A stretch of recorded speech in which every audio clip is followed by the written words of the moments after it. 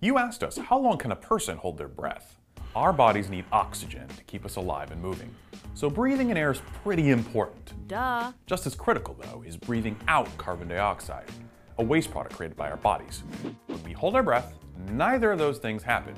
Instead, our blood starts to acidify with the buildup of carbon dioxide, and we experience painful muscle spasms, Ouch. along with a steadily growing panic. Which is why most people can only hold their breath for about 30 seconds.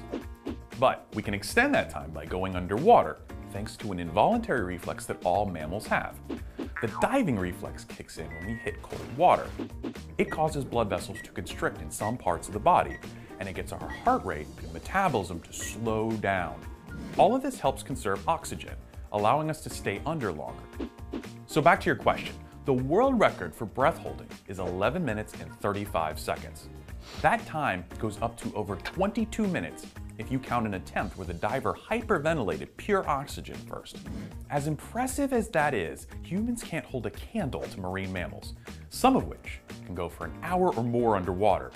They're much better equipped for breath holding, thanks to a few handy adaptations like having more blood relative to their body weight and being more efficient at storing oxygen. To be a sperm whale. For more stories like this, check us out every day at Smithsonian.com.